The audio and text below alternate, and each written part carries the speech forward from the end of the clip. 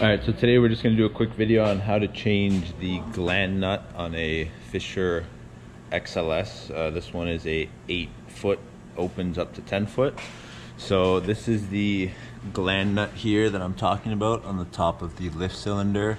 You also find them here on your angle cylinders as well, on the bottom of the plow. So as you guys can see, there's a bunch of fluid coming out of there. And yeah, it's leaking down and it's just making a puddle on the ground underneath. So one thing you got to check, there's two different sizes depending on your plow. There is a 1.5 inch and 1 3/4. So I just got a caliper here, just going to take a measurement here, and hopefully you guys can see that, but it measures out to 1.5 inches. So I'll just quickly show you guys on the computer here the part numbers.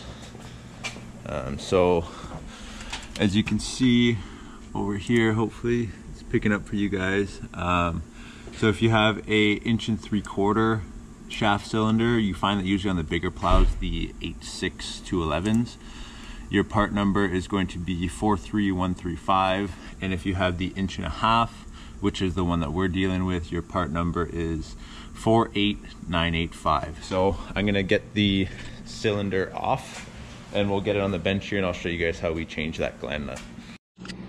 All right, so first thing, to get these cylinders out, you got one pin in the top, one pin in the bottom, and one hydraulic line here. And then I like to take your lift chains off as well. It just makes it a little bit easier, and I can slide our catch pan in here so that when you take the fluid, when you take the hydraulic line out, the fluid doesn't just spill all over the floor. All right, let's do it.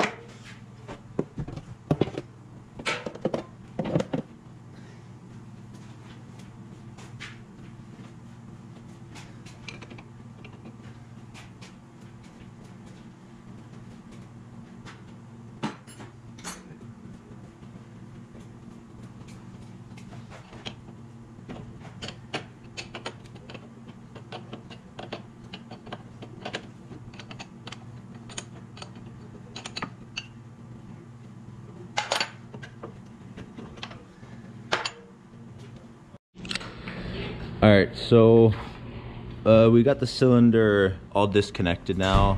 I had it on the bench over there trying to get the gland nut off, but it's really tight, and I didn't want to clamp the barrel of the cylinder too tight in the vise just so I don't damage it. So what I did is that I put the bottom pin back in the cylinder on the plow just to help from it twisting when I'm trying to take it off.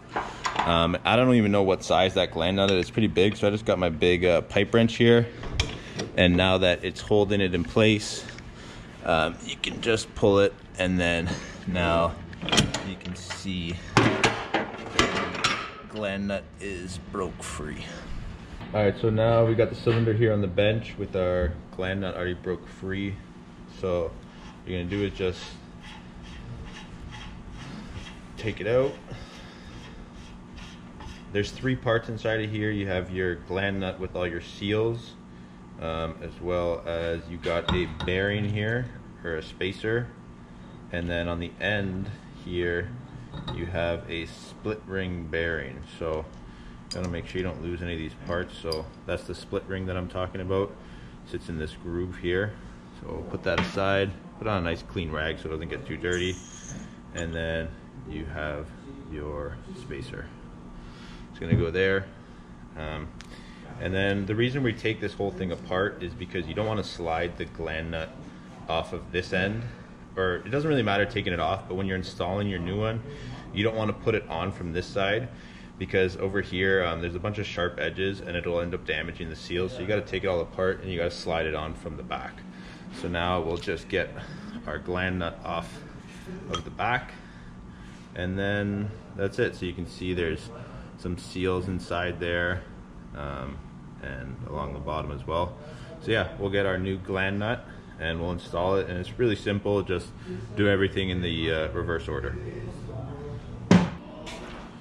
Alright, so here we got our new gland nut in the package.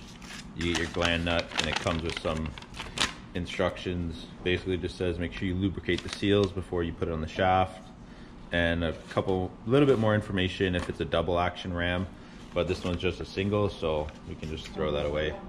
So first thing, we cleaned up all these things just quickly, just gave them a quick wipe.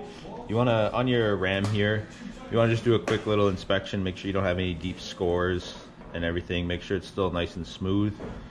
So first thing we're gonna do is get some plow fluid here, and I'm just gonna dump it on the seal and kind of lubricate the inside here.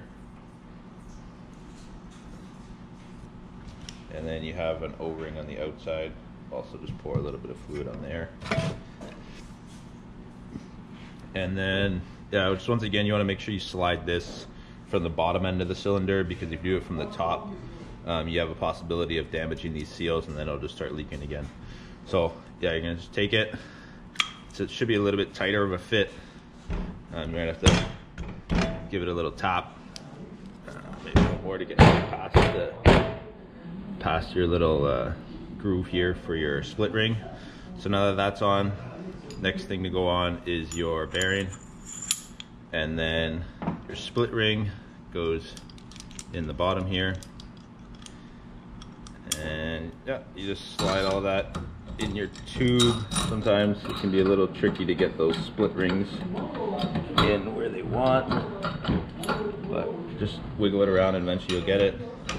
It all just slides back in, and you can just screw the gland nut back into your barrel.